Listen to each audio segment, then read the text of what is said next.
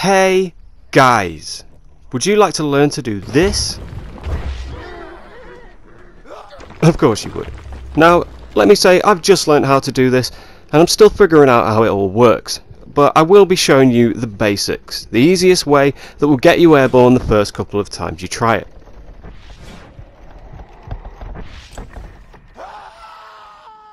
For this, you're going to need a couple of things. Firstly, dynamite arrows.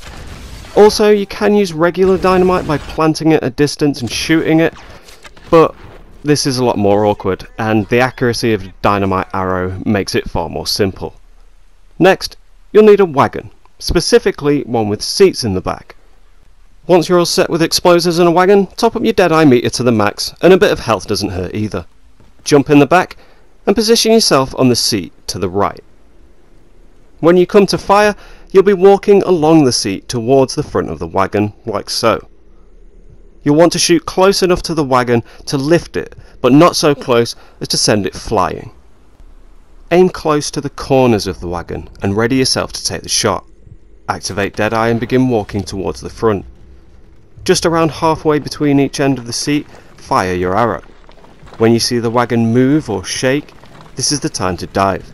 This may take a couple of tries to get it right, but you can still carry on trying as long as the wagon isn't totally ruined. You don't have to get a fresh one each time.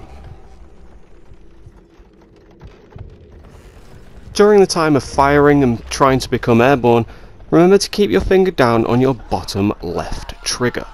Keep Deadeye activated, and apparently if you deactivate Deadeye as the wagon becomes airborne, it makes for a much faster takeoff.